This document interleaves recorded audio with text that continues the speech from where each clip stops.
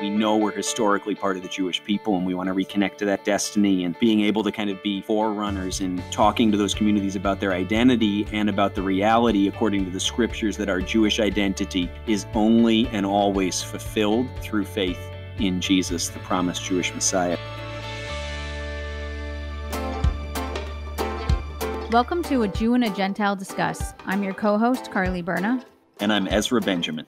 We're a Jew and a Gentile who both believe in Jesus and believe that there is value in looking at history as well as today's world and the headlines through both a Jewish and Christian lens. Today, we have the opportunity to actually hear Ezra's testimony, which I'm excited about. I feel like as a Christian, it's always exciting when you get to hear someone's testimony, but even more interesting when it's a Jewish believer explaining their testimony, because as a Christian, sometimes people say, I've been a Christian my whole life. I was raised in the church, etc. That's never really the case with a Jewish believer.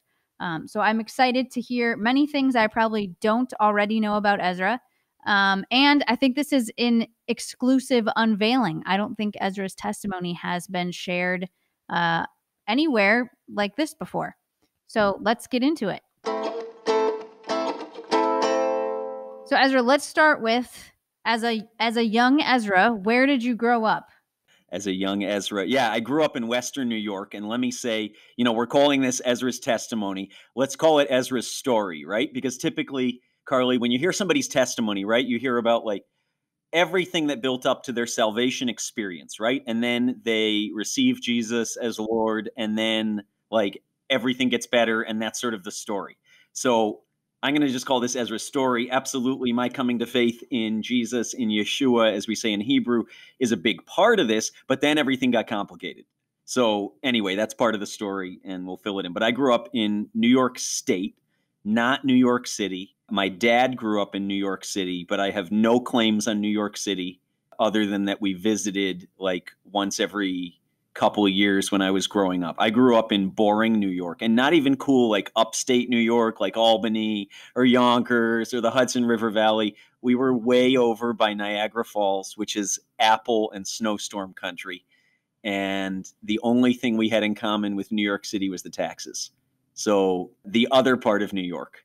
Okay. So you said this is Ezra's story. I'll just say this is Ezra's story thus far then, because it's not like it's over. We're just, right, partway through. So what was your awareness of your family background? You're from New York. What did you think about your heritage at that time? Yeah, so it's a good question. And there's kind of a sidebar issue here that our audience, some of our audience, Carly, are Jewish people who maybe don't believe that Jesus is the Messiah, but they're curious about what we have to say. Others are people who maybe identify as Jewish believers. Some people are Christians who would say, I have a Jewish heritage. And then a significant portion of our listening audience is Christian with no Jewish background. So how did I identify growing up is a good question.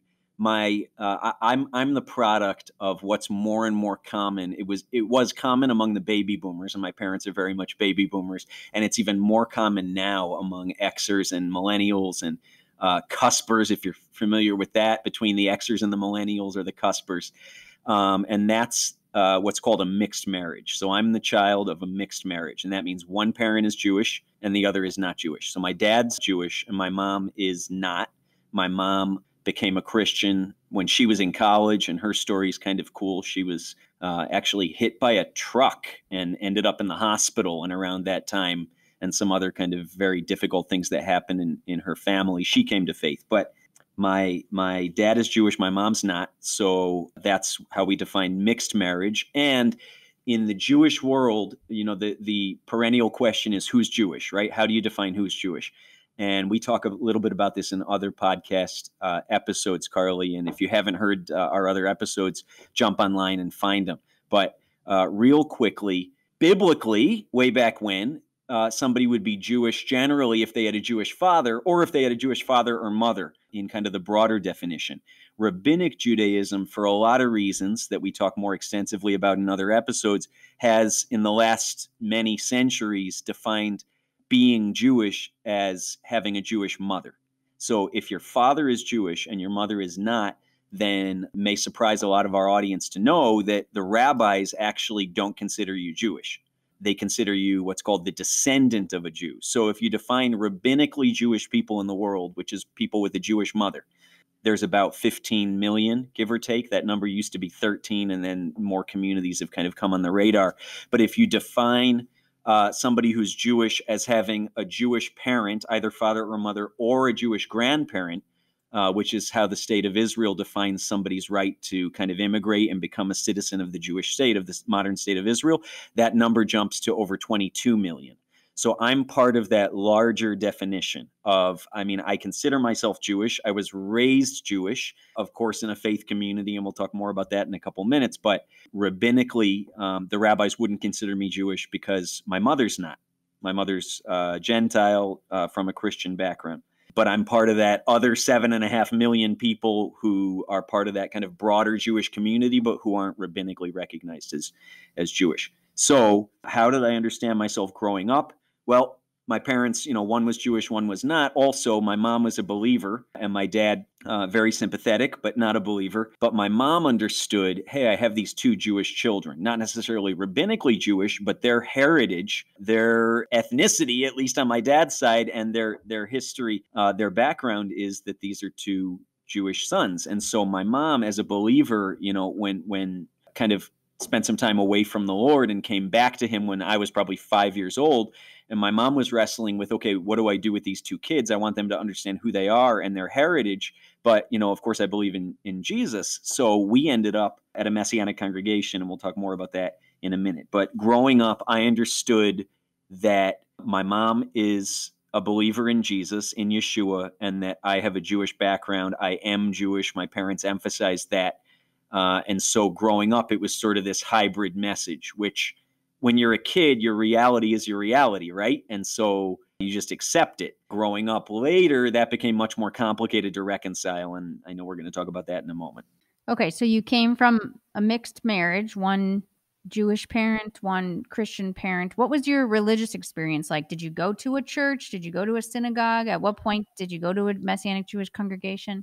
Yeah, when my mom came back to the Lord and realized, okay, I have a responsibility here to raise my Jewish sons, hopefully in the knowledge of Jesus, of Yeshua, the Jewish Messiah, we ended up at a small but growing Messianic Jewish congregation in Rochester, New York, where I grew up. And I'll say it with my best Rochesterian accent. Every O with a Rochesterian accent is translated into 5 to 6 A's. So Rochester, New York. A Messianic congregation there.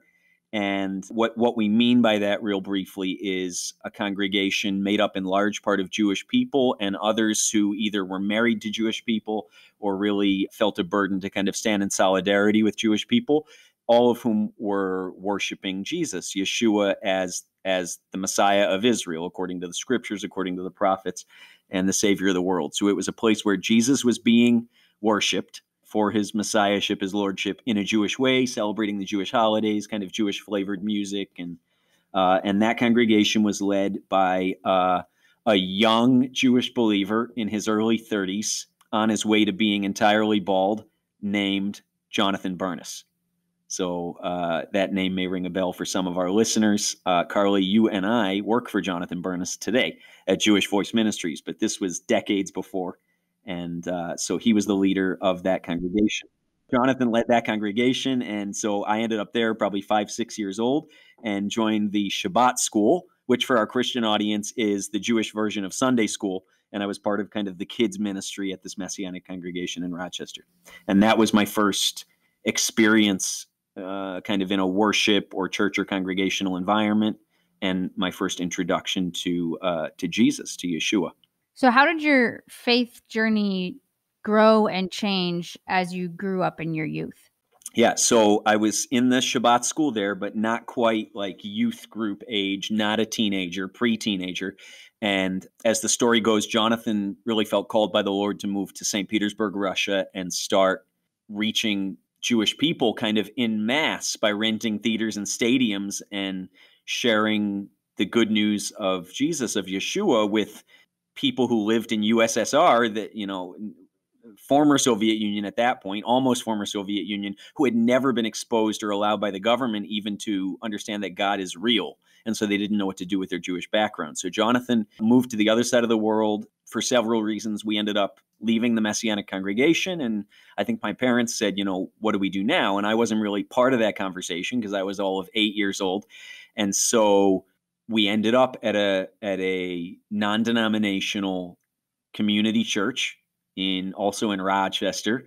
And that's, at 8 years old through 18 where I ended up. Like I was in the youth group and I'm like, okay, message of Jesus at the Messianic congregation, message of Jesus here at the church. Good. For me, it felt kind of consistent. All right, it's on Sundays instead of Saturday, but I see a lot of similarities. We're still worshiping. There's still messages. There's still a group for children and youth. And it didn't occur to me until later on that my family had actually kind of made this massive shift from what we can call Jewish space, right, at the Messianic Jewish congregation to Christian space. But that's, in fact, what we did for a lot of reasons. And so there my brother and I were as pre-teens in this youth group at this church. And so the issue of Jewish identity absolutely remained in the family, right? Like we're going to my grandma's house for Passover a lot of years. I understand my background. I understand my heritage. We're making the potato latkes for Hanukkah. We were somewhere in between on the holidays. So we had the Hanukkah bush, which for my parents was like some kind of a reconciliation between a Christmas tree, which maybe we shouldn't have because we're Jewish, but not wanting to ignore Christmas because, we believe Jesus is Lord. And we got to throw Hanukkah in. So let's put blue and white lights on the Christmas bush. And because it's not the full height of a Christmas tree, it's not really a Christmas tree. Anyway, some of our audience is going, what the heck? And others are going, that's exactly what we did. I thought we were the only ones. So yes, the Hanukkah bush or the miniature Christmas tree with Hanukkah colored lights. That's my story. So anyway, it was sort of this integration, and I understood, okay, we're Jewish. My dad's family at least is Jewish. I'm Jewish. I have a Jewish heritage. But it became more and more back burner as I got more and more involved at the church. And in 8th grade, I was kind of at this spring break community service program that the church put on. Awesome worship. Really a cool time to kind of serve. And, as an 8th grader, you're consumed with yourself. And I remember realizing, there's people with needs in the world beyond myself. And my eyes were kind of open and there was an invitation to receive Jesus as the Lord. And that's when I came to faith, was 8th grade. And I remember nothing particularly special about the night when I responded to the invitation or the prayer, but I remember in the weeks that followed going, something's different. Like my life, the trajectory of my life has changed. And really feeling like the Lord was present with me in this relationship with him. So that happened in 8th grade. And, then youth group, of course, and you kind of have this opportunity, right? 9, 10, 11, 12th grade to get serious about your faith or not. And a lot of the people around me didn't and kind of went their own way. And I felt like, no, I have to because this is real. This is what I believe. God is involved in my life. Surely he has a calling for me, though I didn't know what it was yet. And so as the years went on, I graduate high school. And again, Jewish identity always there, but kind of more and more and more back burner. And I defined my faith more and more like my peers did in the youth group, right? Like I go to this church and I have this Christian background and I'm committed to following Jesus and, doing what I feel like God's telling me to do. And that was the story, which wasn't that different from anybody else's story around me. So it was sort of convenient. And that's how I finished high school and decided to go to a Christian college called Wheaton College out in the suburb of Chicago. And I was very happy. Like I was on track. I felt like I'm following the Lord. He's going to call me to do something. I'm getting a good Christian liberal arts education. Everything's cool. So when you were going to college, what were you majoring in? Were you thinking about ministry or something, related to outreach or what? I majored in business because the other part of Wheaton was like theology kids, and they scared me. They were down the hill. Like the theology kids were down the hill in the Billy Graham Center, and then the business and liberal arts and pre-med and everybody else was up the hill. So everybody sort of resented each other quietly, but never talked about it. And theology scared the heck out of me. And I'm like, no, I like business. I can do that. I like numbers. I like accounting, and I was an accounting nerd. Which played itself out a little bit in years thereafter, but more on that in a couple of minutes. So business and finance. And then in the New York public schools, they force you to learn a foreign language to like basic competency. And I hated it. I chose Spanish, hated it, misbehaved in all the classes, lots of detention because I don't know, it just felt like such a waste of time to me to be learning a foreign language. And then at Wheaton, they said, well, you have to take more foreign language classes. So somehow one night I decided I hated it enough that I should make it my minor. And I really, to this day, can't tell you the logic behind that decision. But I guess I felt like I've punished myself enough, so I need to have something to show for it. So I declared a Spanish minor and went to Spain and learned the language to fluency. And anyway, business and Spanish down at the liberal arts school. And in terms of calling, I think I was really like, I felt this tug about Africa and the third world, and I couldn't really explain it. But I actually had a dream once of like being in East Africa. More on that in a bit. But I felt like, okay, somehow all of this is going to lead to being involved in seeing communities grow in a way that demonstrates the kingdom of God, right? Like kingdom values, kingdom business principles in the developing world, maybe in Africa. And that was sort of the track. And so as I'm kind of entering senior year at Wheaton, that was the path I was on. And, you know, in family business, my parents separated. They got divorced freshman year at Wheaton. So that was hard and sort of like trying to deal with that. And, you know, it's a confusing thing. It's a confusing thing as a kid, but it's also a confusing thing as an adult. And by adult, I mean all of, at that time, 18 years old, an adult, quote unquote, child of divorce, and processing that through my Wheaton years and trying to figure out faith-wise then, the idea of going to a Messianic congregation wasn't even on my radar. But, you know, right, like I'm a believer in Jesus. I'm good. You know, people would say, are you a Christian? And I'd say, sure, because, right, I believe in Jesus. I'm a Christian. Well, you have a Jewish background, right? Well, of course. Well, what does that mean for you? I don't know. Let's change the subject. And so I started at a Baptist church in Wheaton, Illinois, very suburban Baptist church. And then I decided that wasn't quite working for me. It was cool, but it was missing some flair. So then I went over to the charismatic Anglican church down the street, which was really awesome. And I really enjoyed that and felt, again, like, okay, I'm coming towards graduating in 6 months. I'm at this church that I like, good friends, solid identity in the Lord. Everything's good. And then everything changed. So, you know, I know now that you have a calling to the Jewish people, but at this point, where was your calling to your own Jewish identity? Back of the shelf behind a few other things I'd rather deal with, because I didn't, you know, as the years went on, right? Like when you're a kid, you're sort of insulated from having to deal with the wind shear of the conflict between a Jewish identity and a faith in Jesus. And then you're an adult and your parents are focusing on their own kind of stuff and issues at that point in life. And now I'm like, oh, I got to answer for this for myself. And I began to realize my faith in Jesus, which is growing and becoming more and more serious, and I feel like it's going to have tremendous implications in what I do with my life, just doesn't reconcile with my Jewish identity on my dad's side of the family. And I began to realize, oh, there's a lot of hostility and opposition in the Jewish community to the message of Jesus. And if I kind of come forward with this and try to reconcile the two, I felt like I was holding on to two worlds that just had nothing to do with each other. And I began to hear testimonies of other Jewish believers who said, yeah, you know, I came to faith and my family rejected me. They buried an empty coffin. To this day, they won't talk with me. And I thought, oh, man, like I don't need that. Surely I can just sort of hide in the Christian community. And I met other people at Wheaton who we would all kind of say, yeah, I have a Jewish background. And it was like the convenient thing to say, right? Because that's who I sort of am/was. But now I'm in this Christian world where I'm accepted like everybody else, and it's the easy answer.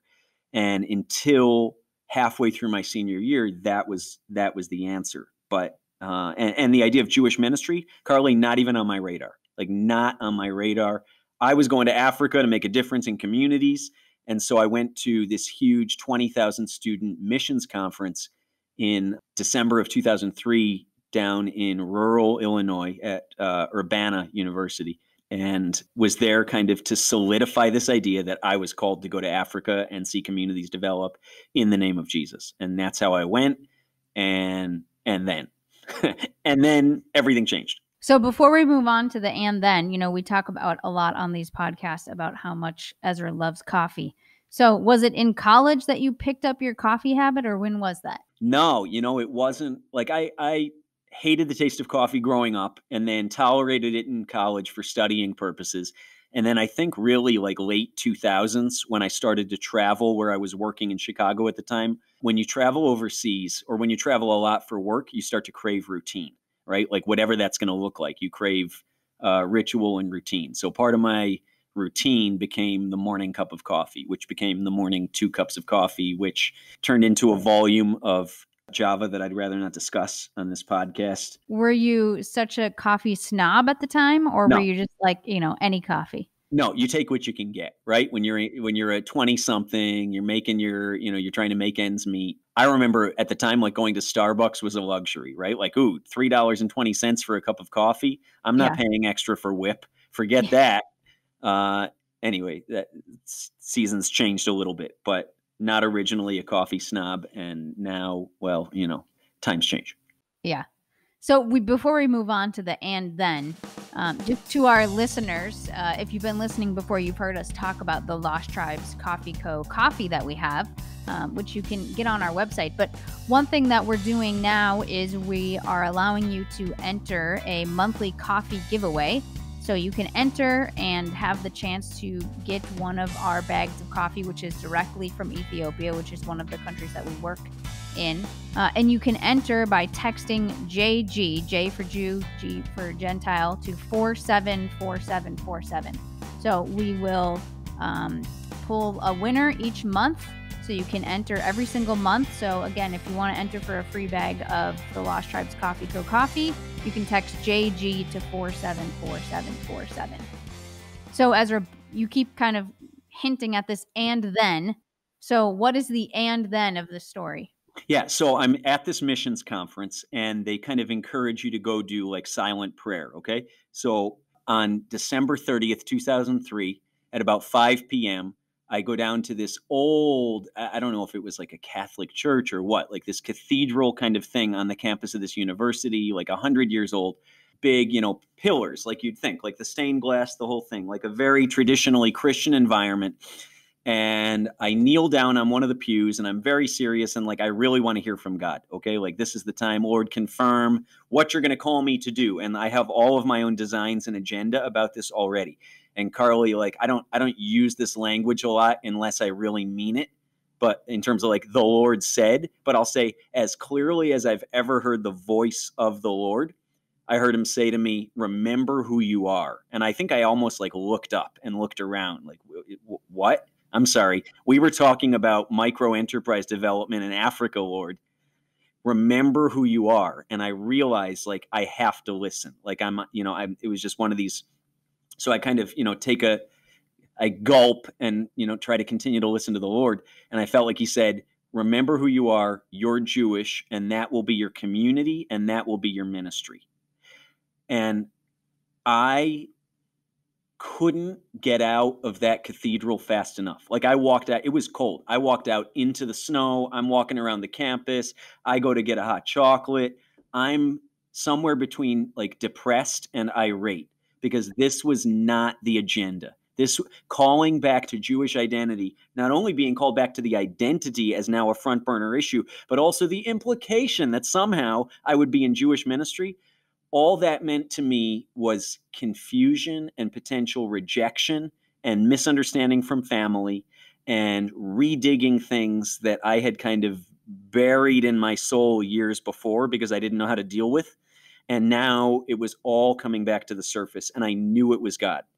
And I mean, I spent pretty much the rest of the missions conference like passive aggressive. Like I didn't participate in the communion. I didn't want to go to the sessions. I was just like emo journaling in the corner about how depressed I was about this calling, but I knew it was the Lord. So I left that conference and finished Wheaton College going, the Lord has called me back to my Jewish identity as a front burner thing in my life. And somehow that's going to now be my calling. I have no idea what that means, but there it is. And, for some listening, like maybe you have, quote unquote, a Jewish heritage and you felt similarly, like, I don't necessarily want to deal with this. I don't know how to deal with this. My parents should have explained to me how to deal with this, but they didn't because they didn't know how. And now what do I do? And it can be a scary thing. It can be a jarring thing to kind of have to face a Jewish identity as a believer in Jesus who hasn't faced that in a while or maybe ever. But just, I would encourage everybody be open to the possibility that that identity matters to the Lord, and it's not by accident that he has a calling which is irrevocable on the Jewish people, and that if you have a Jewish heritage or a Jewish identity and you feel like God's kind of, tapping you incessantly to come back to that it's not by accident and it's not a distraction from what you are called to do. It may have everything to do with what you're called to do and may actually answer some questions you never knew how to answer. And even for those who aren't Jewish, I'm sure everyone can relate to saying, okay, God, here's what I think that I'm going to do. Please confirm this. And then he says, no, this is what I want you to do. And you're like, wait, what? No, I wanted to do this. What do you mean? So you're sitting in the church or wherever you were, you hear this calling, you go back to the mission conference, then you leave. At some point you're graduating. What do you do after that? Do you go work for a Jewish ministry? No, I didn't, because I still wanted to kind of I didn't deny the calling. I just felt like, well, I have bigger fish to fry. I'm graduating. I got to have financial stability. I was interested in a young lady at Wheaton at the time, and so we got engaged, and then we got unengaged. I don't want to talk about it on this podcast. Anyway, it was a long time ago. Growing experience, lessons learned. And again, I think part of that, I will say this, part of it was I knew God was calling me to do something, and I realized that that relationship was not going to take me in the direction he was calling me to do. So that stunk, and it felt like backpedaling a lot, but the kind of necessary ending of that engagement and that relationship set the stage for, okay, now let's deal with what I know the Lord's already said. And so summer of 2005, I'm working in Chicago at in the Chicago suburbs, actually, at kind of an internationally known children's and youth ministry. Why? Because I felt called to do children's and youth ministry? No, but because an internship turned into a job, and I really appreciated what the ministry was doing, big on Bible memorization. And I said, well, I can use my finance and business skills here. So I was auditing their overseas offices, which kind of checked the Africa/overseas box as well. And it was a blessing to be able to travel to South America and India and Africa during those years at that ministry and learning a lot. When you graduate college, you think you know everything, and then like 5 years later, you realize how much you didn't and how much of a jerk you were right when you graduated to the people who were trying to tell you something. So that was, maybe nobody can relate, but that was my story. And I was working there, and then one summer night, it was a Friday evening, and out of nowhere, Carly, I just decide, I remembered what I had kind of heard from the Lord a year and a half before. And I just decide tomorrow morning, which would have been Saturday or Shabbat, we say in the Jewish world, tomorrow morning, I'm going to a Messianic Jewish congregation. And so I Google Messianic congregations Chicago, because I don't have a clue where any are. I didn't know anybody who was going to any. And I find one up on the North Shore near Northwestern University in kind of Evanston, Illinois, and find their service times, go to their website and say, okay, tomorrow I'm going. And the message that week, because every Shabbat in the Jewish community, you're reading a portion from the Torah, Genesis through Deuteronomy, and then you read what's called the Haftarah, so it can be a portion from the prophets. And they're reading the story of Elijah. And so the rabbi at this congregation, the worship's good. They're starting to say some things in Hebrew that I'm having this weird experience of going, I don't know what's happening, but I'm remembering 20 years ago when I did know what was happening, and something feels both new and also very, very familiar. And I was captivated. And then the rabbi's message is from Elijah, and he reads the scripture, Elijah's standing on the hill, and the wind comes and the fire comes, but the voice of the Lord isn't in those things. And then the still small voice. And he goes, what are you doing here, Elijah? And the rabbi just kept saying, what are you doing here, Elijah? What are you doing here, Elijah? And I was like, what am I doing? I don't know. And I almost ran out of the place. But again, I knew it was the Lord. And the rest of the day, I was just sort of stunned, going, oh, the Lord has brought me back to my people as a young adult, and I don't have necessarily the benefit to have grown up in the Messianic world or just the larger Jewish community. Now I have to learn it again. What I knew as a kid, I have to learn again as a young adult. And it's mine. It's not my parents. It's not my mom's who wanted, her kids to know they're Jewish. It's not my dad's who was sympathetic but not bought in. It's my own.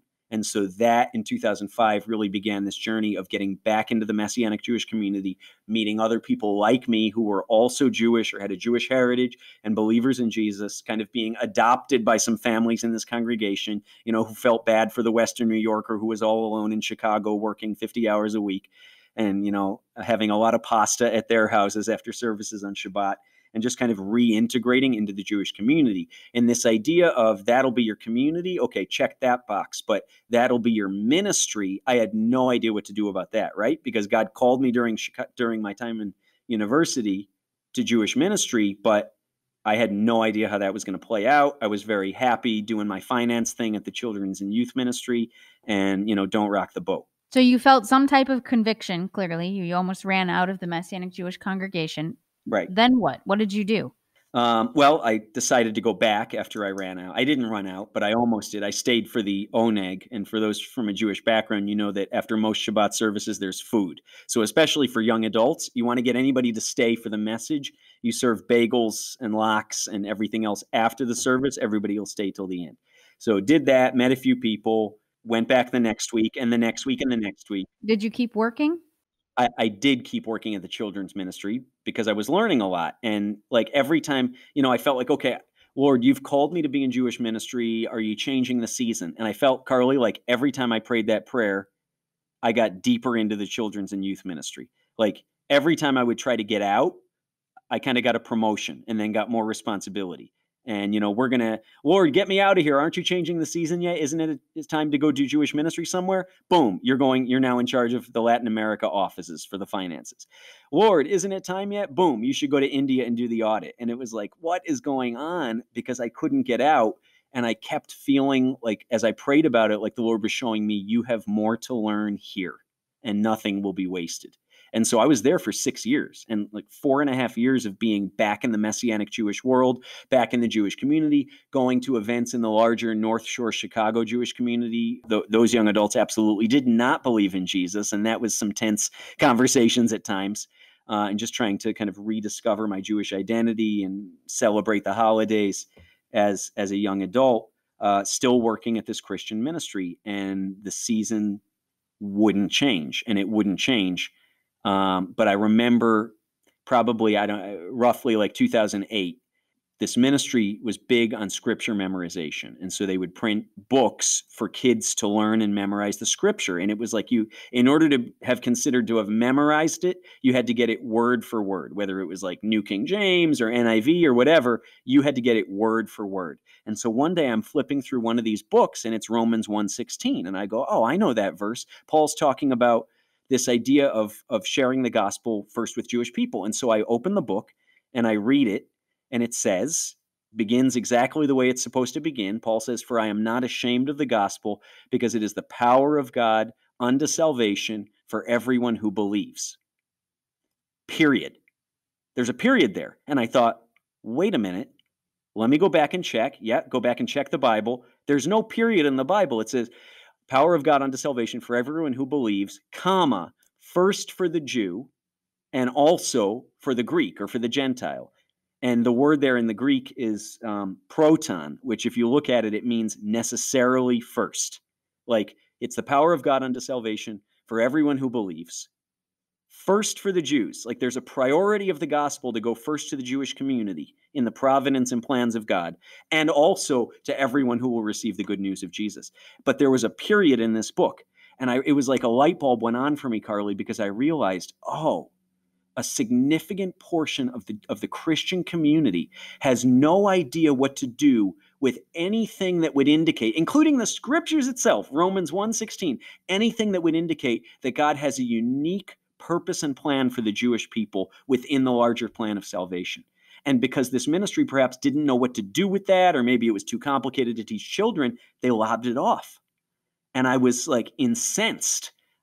Something that had never really arisen in me arose, and I realized the Christian community doesn't understand what God's doing with the Jewish people, with my people. And somehow, if I and others don't say something, how will they ever know? And so that was the beginning of something that just sort of like was like this thought and flurry of emotion that I didn't know what to do with till years later. But I remember that very specifically.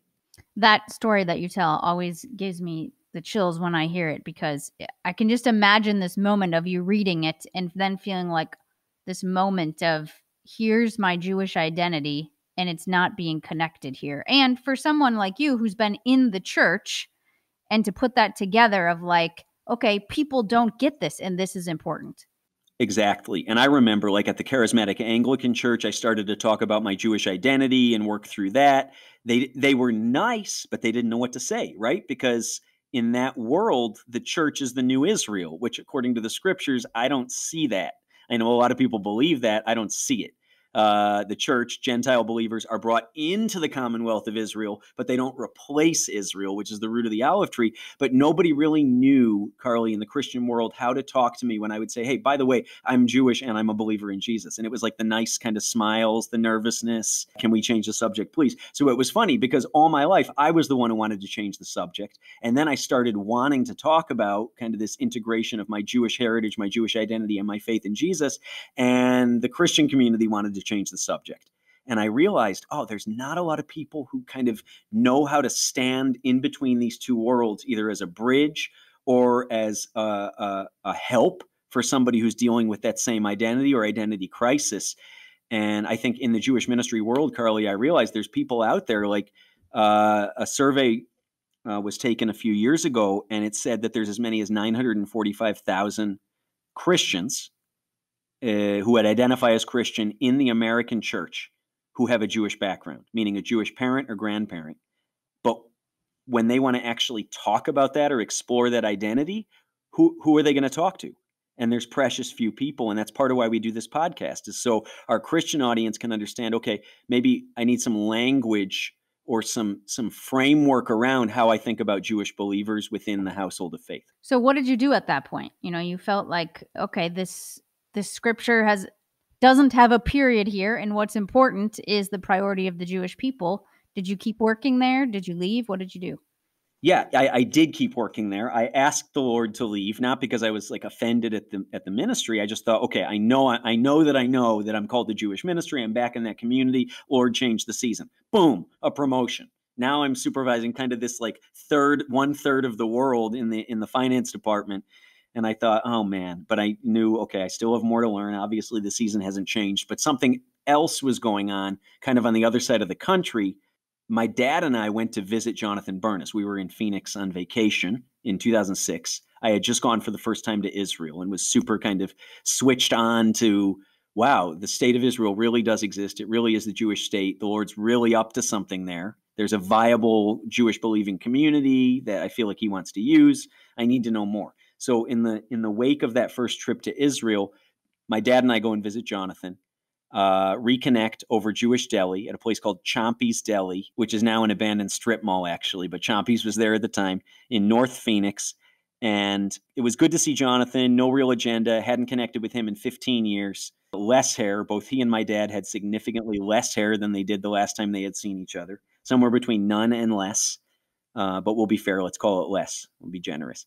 So at the end of this, Jonathan says, hey, by the way, I know your mom's a nurse. We go to Ethiopia and serve the Ethiopian Jews. Why didn't your mom come with us sometime as a volunteer? And I thought, Ethiopian Jews, what on earth is this? Like, aren't the Jews in Europe and Israel?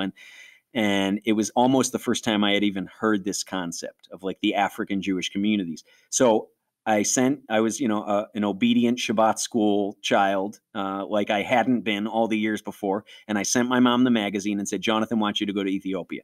So she does. And she comes back and she says, it was amazing. It was life transforming. You need to go. And I'm sitting there thinking, and I said to her on the phone, woman, what have I to do with medical outreaches? I didn't say it like that King Jamesy, but it was kind of like, well, I'm not a doctor. I think that's what I said. I'm not a doctor. Like, what are you telling me to go on the medical outreach? She goes, just think about going. There might be. And so the minute I started thinking about it, Carly, it was like the hand of the Lord on my back. Like, you need to go to Ethiopia. I'm like, Ethiopian Jews, I guess I should Google them, because who the heck's heard of them? And I start to read about these historically Jewish communities that are still kind of living in exile, in persecution, in famine, lots of disease going on, that need help, and Jewish Voice is going to help these communities. And so I said, okay, well, all right, I'm willing to go, but I'm 22 years old, 23 years old. The trip is thousands of dollars. Within 24 hours of me saying to the Lord, okay, I'm willing to go, $3,000 came in for me to go that I didn't ask for. Wow. That I didn't ask for. And so I go, okay, I'm going to Ethiopia.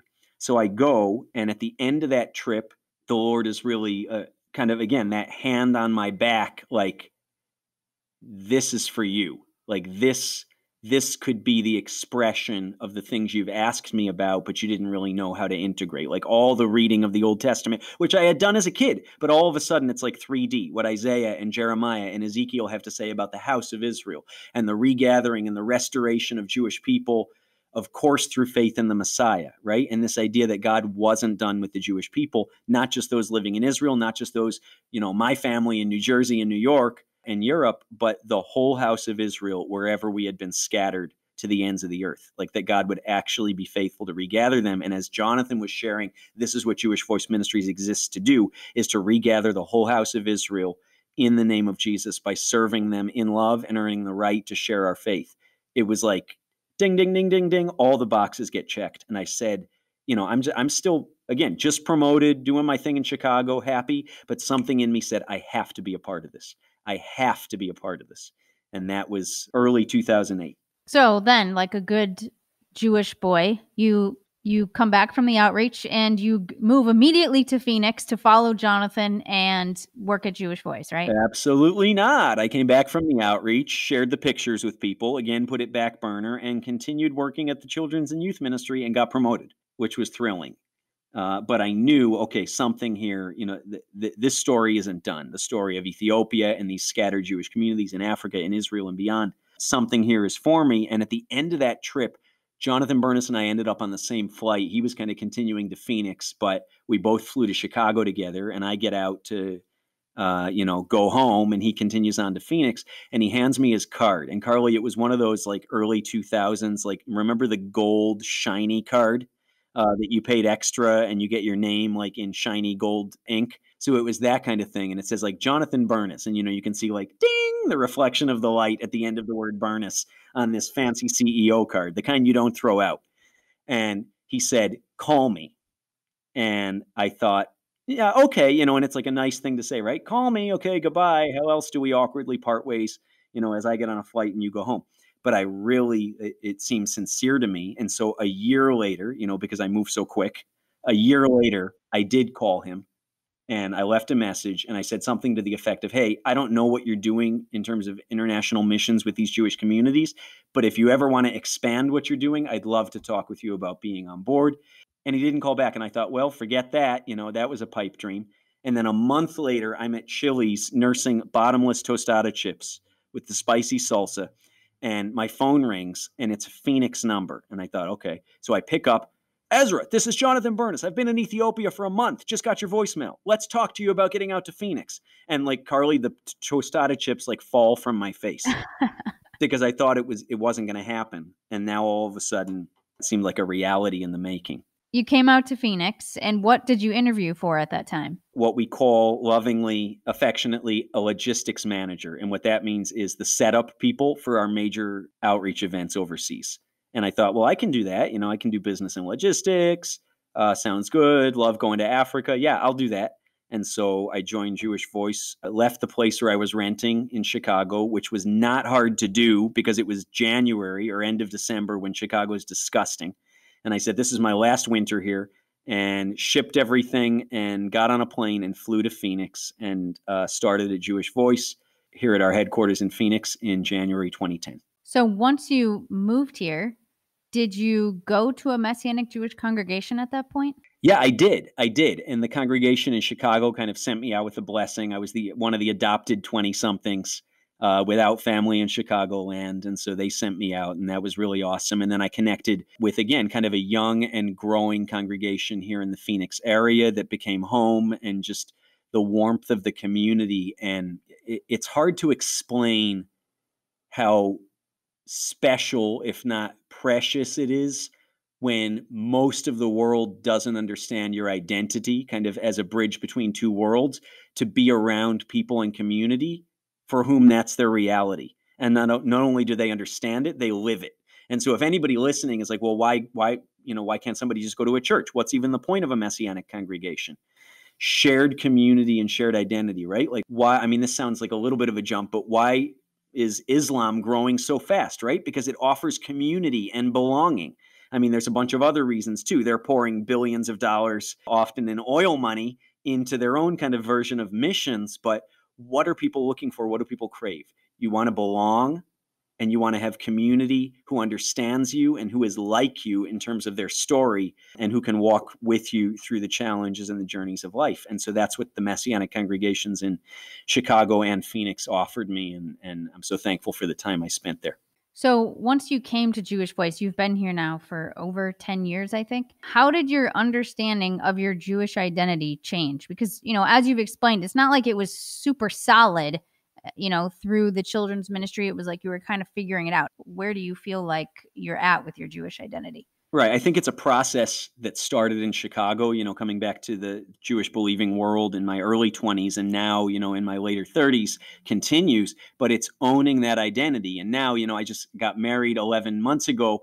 And so not only is it, okay, this is my Jewish identity, but this is my and my wife's Jewish identity. And what are we going to do when we have kids? And so it takes on just like any identity and heritage, right? Like the longer life goes on, the less you realize you have figured out and the more responsibility you feel to figure it out. So that's definitely a work in progress. But I think one of the big things kind of running around the world, meeting more and more Jewish communities and Jewish leaders in Israel, in Ethiopia, in Zimbabwe, in India, in South America, some leaders in Australia, everywhere, some Asian leaders whose communities identify as historically Jewish. The more time goes on, the more convinced I am, that the idea, and some people are going to wince when I say this, but don't turn off the podcast yet. The idea of being the chosen people, right? Like that's language. It's a scriptural reality. And it doesn't mean we're better than or somehow preferred above anybody else. It means that the hand of God, since Abraham, Isaac, and Jacob, is on the Jewish people to make us a blessing to all the families of the earth as we pursue holiness and we walk in righteousness through Jesus. We know there's no other way to walk in righteousness than through Jesus, the Jewish Messiah and the Savior of the world. But this idea that we actually are chosen to go be a blessing to everybody else on the face of the earth. And so not only is my identity a personal thing, it's also like at the same time a missional calling that, if I left Jewish Voice and ran 10,000 miles away, I'd still have to do it. I'd have to figure out, how do you want me to be a blessing to the families of the earth? Because it's literally in our DNA as a people. And it's not, God makes it clear, right? Like it's not because you were the best. In fact, you're the smallest, the weakest, and the most stubborn people on the face of the earth. So that's kind of our shiny business card as a people, that we're stubborn, we're weak, and we're small. But God has chosen us and called us with an irrevocable calling that we need to live out. And so as Jewish believers in Jesus, I think that's kind of the name of the game, is living out that calling, empowered through his spirit within us, through our faith in Yeshua, in Jesus.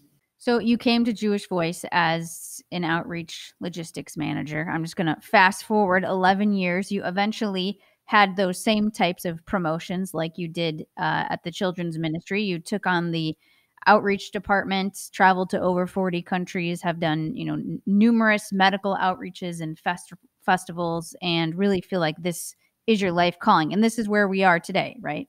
Right. This is where we are. And as you said, it's a story that's very much a story in process, still learning lessons, still love kind of meeting not new to themselves, but new to world awareness Jewish communities that are emerging that say, look, this is where we are now, but we know that we come from Israel. We know we're historically part of the Jewish people, and we want to reconnect to that destiny, and being able to kind of be forerunners in talking to those communities about their identity and about the reality, according to the scriptures, that our Jewish identity is only and always fulfilled through faith in Jesus, the promised Jewish Messiah. So I'm passionate about it. I couldn't see myself doing anything else. And, my story is one like maybe some of our listeners, or maybe you're, you have a Christian background, but somebody with a Jewish background. And I meet more and more people, if you will, like me, Carly, and our generation, whose parents did the best they could, or maybe didn't do the best they could, instilling a Jewish heritage or Jewish identity from one or both parents. And yet we find that God's not going to let us get away from it, because It's not a contradiction to who we are and to our faith. It's actually the fulfillment of it. And when we understand our calling and our faith in light of a faithful God keeping his promises to our forefathers by keeping his promises to us in our generation, it answers 1,000 questions and prepares us to move forward with a lot more confidence. Not always easy, but we're confident it's him. Well, like we said at the beginning, this is Ezra's story so far. Maybe 10 years from now, Ezra, I can interview you and ask you these questions again, and we can tell the next 10 years of the story that God is unveiling.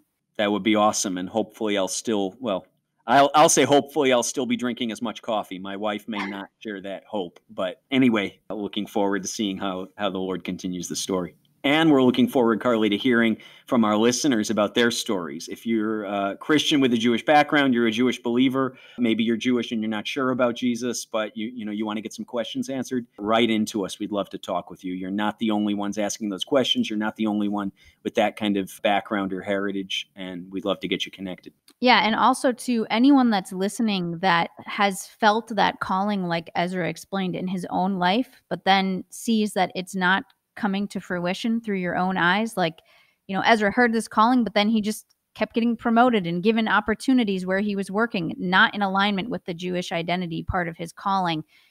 God hasn't forgotten that calling. You can see that through Ezra's own story, that it took time. He had things to learn. God had other plans for him in the meantime. That's the same for us as well. So just an encouragement to anyone listening. Anything, God has promised you, he's told you about, he hasn't forgotten those things, and he's still working those things out. Absolutely. We want to thank our audience so much for listening today. Just as a reminder, this podcast is supported by donations. So if you like what you hear, go to our website, ajewandagentilediscuss.org. Any donation would be helpful, just a small one-time donation. Or if you'd like to become a monthly donor, you can join our after show club where you can see behind the scenes content that we only show to our monthly members, be able to talk to us directly, etc. You can do all of that on the website, and we're so thankful for your support so we can get this content out to you. And we also offer our coffee that we've talked about before on the website. You can get it as often as you'd like for a monthly donation as well. So again, the website is ajewandagentilediscuss.org. If you want to hear more episodes, you can subscribe to this podcast wherever you get your podcasts. We'd also love if you leave us a review, share this podcast with someone you know, follow us on social media and engage with us there, or send any questions or comments into the email on the website. And we're so thankful that you're listening, and we will see you next week for another episode.